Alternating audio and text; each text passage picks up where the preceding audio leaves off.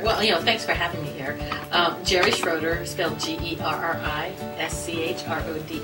I'm the City Councilwoman here in the City of Henderson for Ward 1. Typical workday is kind of all over the place. I have meetings, I have briefings, I have events, some ribbon cuttings, and also making sure that my daughter gets to school on time, picking her up from school, getting her lunch. I'm a mom, but I'm also a councilwoman. And so you kind of have to mix those together throughout the day and just figure out your priorities.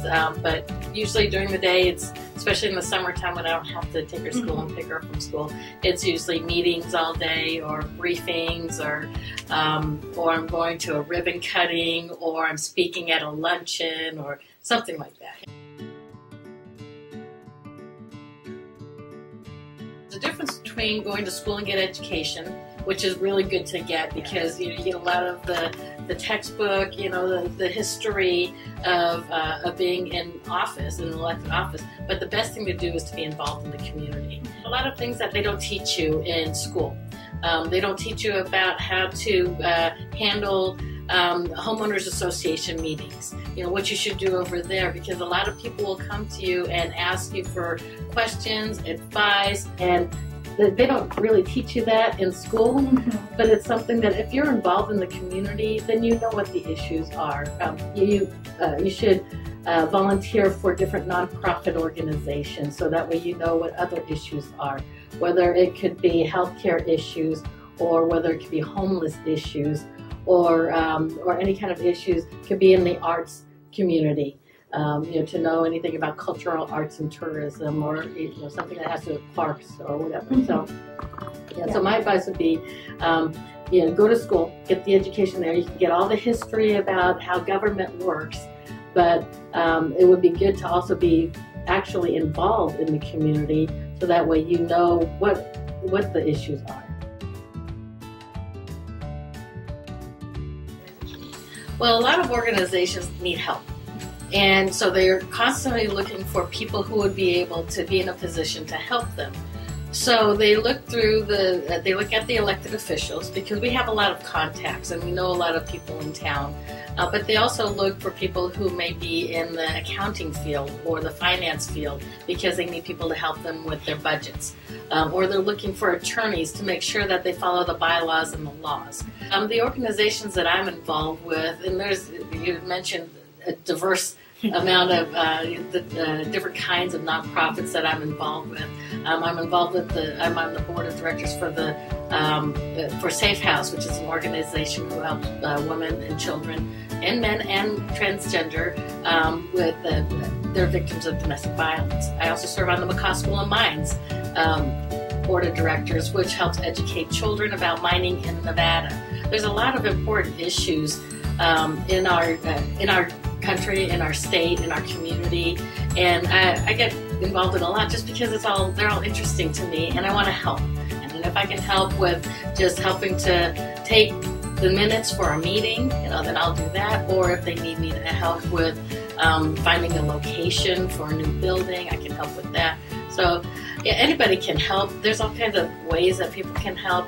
So if they get involved in a nonprofit, whatever is close to their heart, it could be breast cancer awareness, or which is this month. It's also Domestic Violence Awareness Month, or cancer research, or whatever areas that they're interested in. All they have to do is volunteer. They're always looking for volunteers to help out with different events, galas, 5K runs, whatever it is. But I get involved just because I really care about my community and I want to help out wherever I can help out. Well, what it does, again, it all comes back to community service. So my whole career, since I got out of high school, has been about customer service. How can I help you?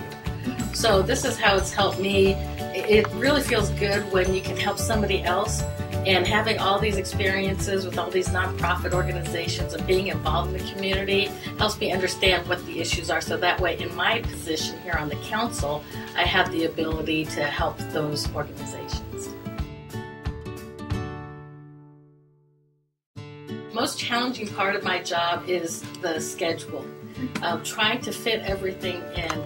I'm the kind of person that if you ask me to help out, I'll help out. I mean, you've seen me help out with the Miss Asian Las Vegas pageant. I don't have to be up in front of the cameras. I can be down over in the basement trying to help the contestants, get from one costume to another costume. So it's just trying to find the time for everything, because I get a lot of requests for a lot of different events, especially on the weekends. If you want to get into elected office, you work 24/7, 24 hours a day, 7 days a week at any moment. And there are times when there might be 3 events on a Saturday night that you're asked to attend. So sometimes I just split that up. I might go to a cocktail reception at one event, and then a dinner at the other event, and then just kind of show up at the very end of another event. Just kind of split myself 3 ways. As long as it's close together, it's very difficult. There have been times when I've had to go from one end of town to the other end of town because I was asked to give an invocation to one dinner, but then I had to go to the other dinner because that was the one that I had already committed to. So it's finding the time to schedule everything. If it's on my calendar, I go. But you have to make time, you have to make sure you put time on your schedule for traveling. So it might take a half an hour to get from one end of town to the other end of town. So you have to make sure that whatever you schedule, that you schedule it where you don't feel like you're stressed, like you have to be someplace in 5 minutes when you're 35 minutes away.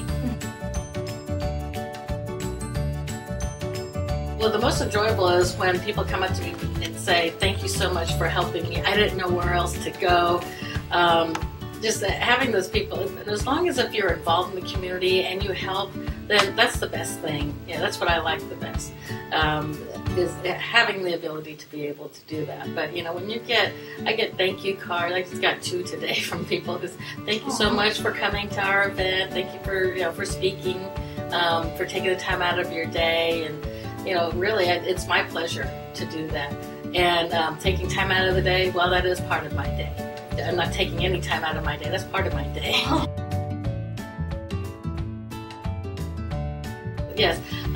Well, just to be involved in the community, because the more you know, and I'm a hands-on person. I'm a visual person. I have to see and feel and touch and, what everything is. So get as much experience. Take tours of plants.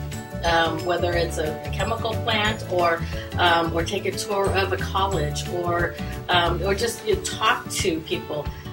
If you're thinking about getting into elected office, go around to whether it's the city or the county and just talk with those people who are already in those positions and say, hey, how does this work? And if I was to be elected to office, what is my role? How can I help there? And they're more than happy to talk to you about that. So just be involved in the community, volunteer on nonprofits, and when people see how interested you are and how hardworking you are, and that you show up on time and you work really hard, that's your reputation, that's your brand. And when people see that, they say, you know what, this person is going to be really good for this job. Because if you say you want to do something and you volunteer but you don't show up, that does not look good for you. So my suggestion is to work hard, be dependable, be responsible, and do something. Well, thank you for having us today. Well, thank you so much for coming in and speaking to me. I really appreciate you coming in. I'm a very supportive person with DECA. I know many people who have gone through DECA, and some of them are my friends today. Wow. And I work with them now through OCA and through the Asian Chamber, and so I'm very appreciative of DECA. You guys do a really great job, and you do get involved in the community. So I'm really happy about that. So thank you for including me. I appreciate that.